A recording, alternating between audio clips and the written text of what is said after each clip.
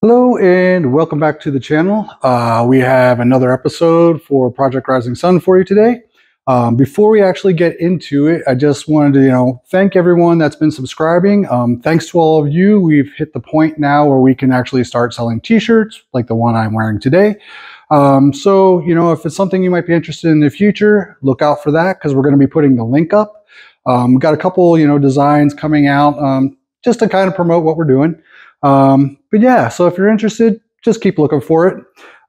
This episode in particular, we're just going to pick up right where we left off last time, which is talking about laying up the inside of these panels. Last time we were here, we did the outside layup, and now it's time to do the inside layup. We're going to cover the inside layup like I have been, talking over recorded video because of the respirator. But I also want to touch on a few subjects such as covering the round rod before we get into that. So again, this isn't going to be a really long episode, but there's some things that I want to get out there and just kind of explain a little bit different. So yeah, that's pretty much where we're going to go with it. So first we're going to talk about the metal, the round rod, fiberglass, how that all bonds. Then we'll actually get into some of the fiberglass layup on the inside of the panels. And then from there, we're going to talk about what's coming up next. So with all that, let's get into some video. Okay, so I have explained, encasing this round rod multiple times. Apparently I haven't explained it good enough. So this is another kind of what I'm doing, how I'm doing it, and this is probably going to be the last time that I explain this, but here we go. So when I started my career, I started as a welder, and when I, started, I was taught to clean my metal, get all the mill scale, corrosion, whatever, off your surfaces, so that when you're welding, you're actually welding metal to metal. I took that kind of theory and I apply it to my fiberglass. Particularly when I'm doing something like this, where I'm encasing metal inside my fiberglass. Now, I have not laid up the inside yet, and I did that purposely so I could illustrate this point. And if you look right here on this edge, you can see I have feathered this fiberglass back down to this round rod. Now I can take my fingernail and, there's nowhere that I can catch. This has been really, really, really, really feathered back to the point where you can see this transition line between glass and metal.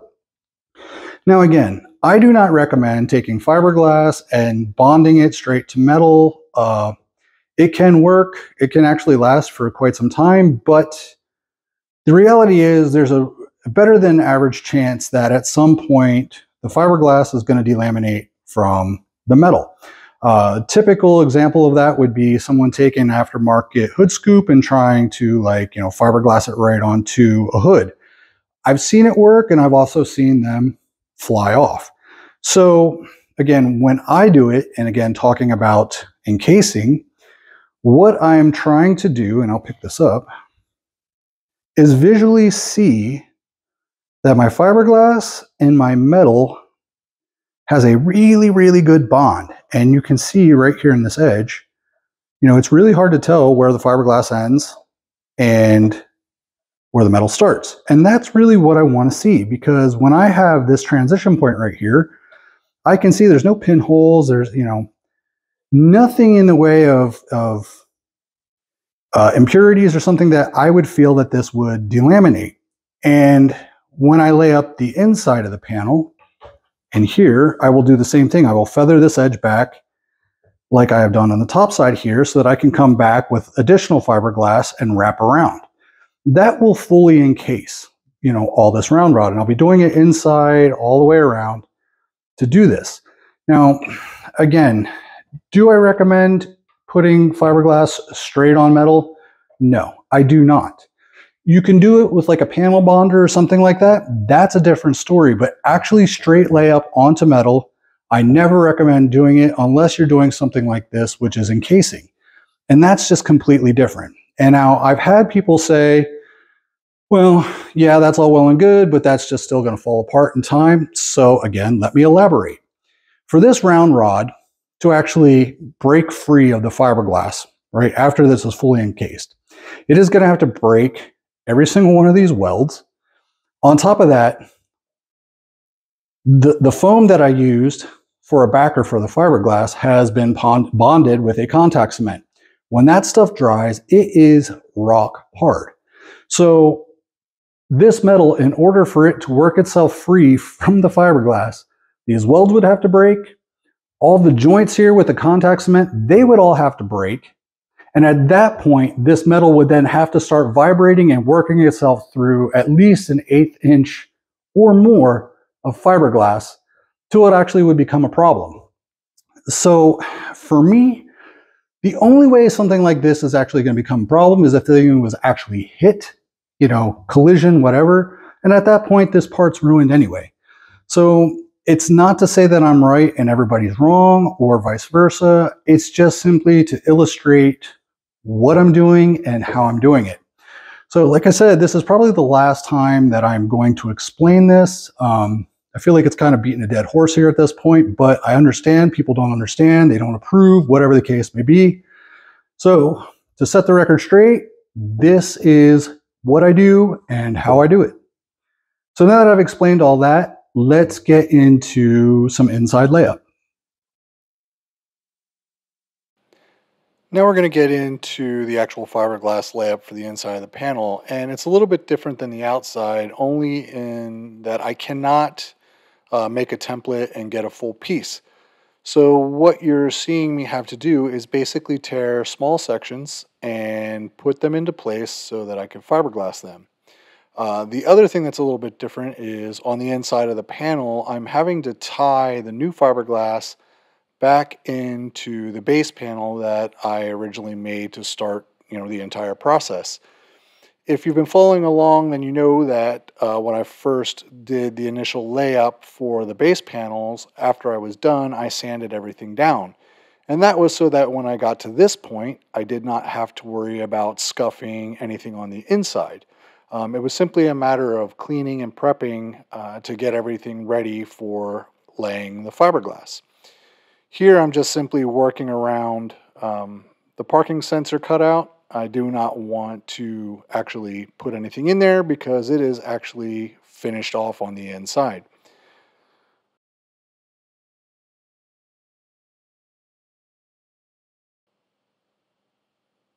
Here's a good example of me having to use larger sections of torn mat to put into place, and you can see how I have to work the mat back down into the inside and actually kind of fold it over so that I can tie it back into the base panel. This is, again, to keep everything watertight, make sure that there's a good bond between the base panel and the new fiberglass that I'm laying up. You can see I'm using my chip brush here to really push that fiberglass down into that joint. And once I have it, in place, then I'm simply going to work the fiberglass mat and, wet it out to keep it in place.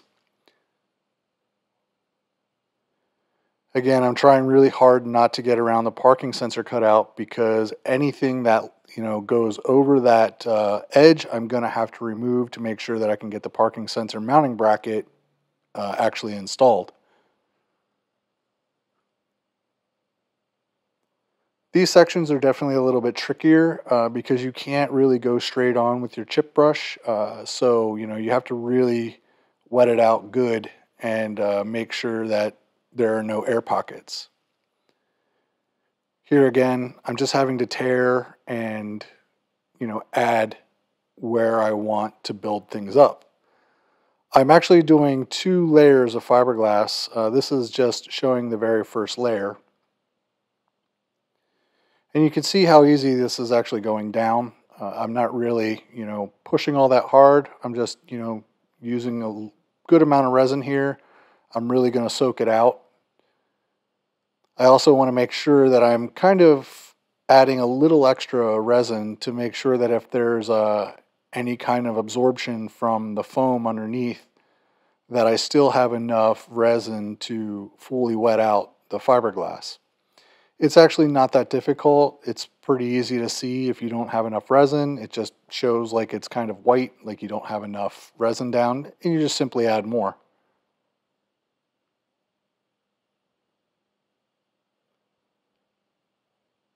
Here I am actually tearing, and that is simply to put in place.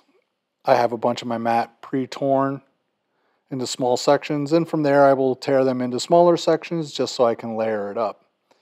This is, a good example of why I like using chop strand mat as opposed to like a woven cloth. To actually build things up in sections, you can do it pretty uniformly.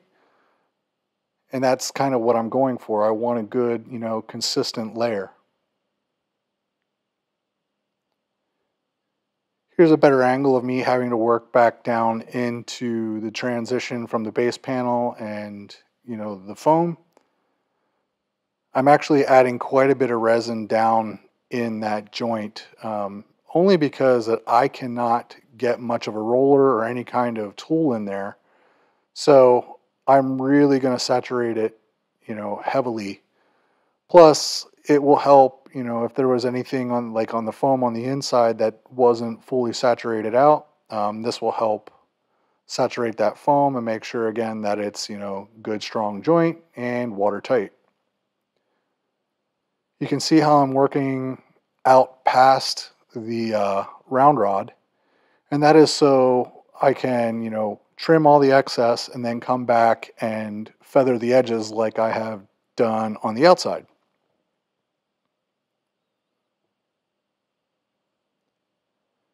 So I think at this point, all we're going to do is speed up the video so you get a good idea of what it took to wet this out.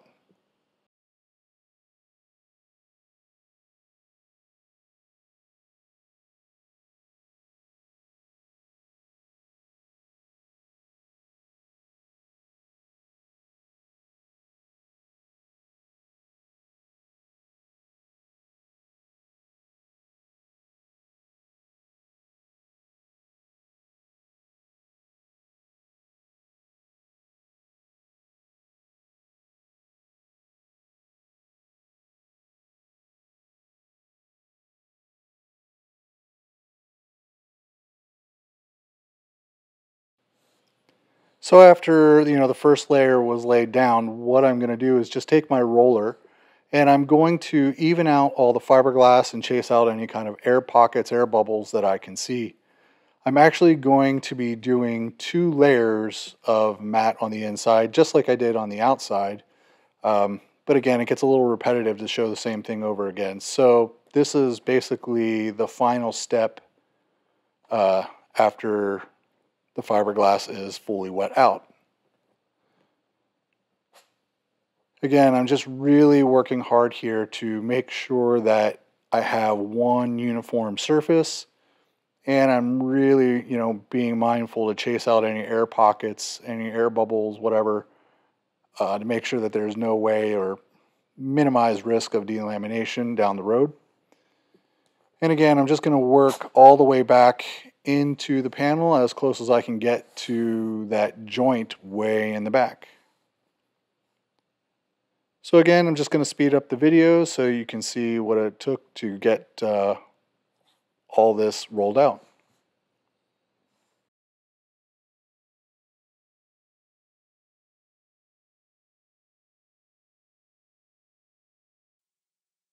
Hopefully that explanation of encasing the round rod kind of, answered a lot of the questions that I've been getting. But if not, please feel free to ask. The layup for the inside of the panels, again, I've been doing a lot of fiberglass work. It's nothing you haven't seen me do already, a lot of it. And there's still going to be more. Next episode, what we are going to be doing is actually finishing off encasing these parts. What I will have to do is all the sections with the ports, they will have to be blended out. The bottom of the wing is going to have to be fiberglassed, as well as, the main wheel arch here. So at that point, these panels really will be fully encased. We'll be moving on to, internal stuff like the internal lip and bodywork, etc. You know, we're getting a lot closer to bonding these things. The car is, you know, getting a lot closer to the finishing stages. So, you know, again, if you have questions, you have comments, I love to hear them. I love to answer. And as always, thank you for watching.